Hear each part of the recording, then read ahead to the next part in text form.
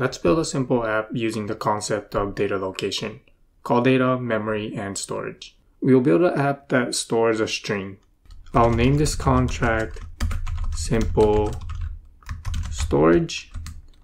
Inside this contract, we will store a string, so I'll declare string public and then name it text. This contract will have two functions, a function to set the text and a function to get the text. Writing out these functions, we'll apply our knowledge of data location and use call data and memory.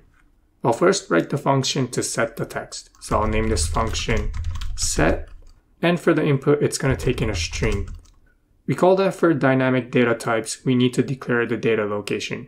Since this function will be an external function, and to save gas instead of memory, we'll put call data here. And then we'll name this input underscore text. Now, why did I put an underscore? Well, if I put a text over here, then there will be a name conflict between the input text and the state variable text. So to avoid name collision, I'll put an underscore to differentiate between text from the input and text of the state variable.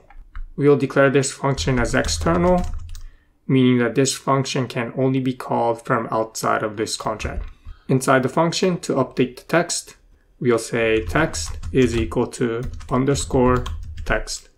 Now it's perfectly fine to replace call data with memory, but then you'll end up using more gas. To save you the trouble, I ran a quick experiment. For the input, I passed in this long string, and when I declare this input as call data, I use less than 90,000 gas. However, when I declare this input as memory, I used over 90,000 gas.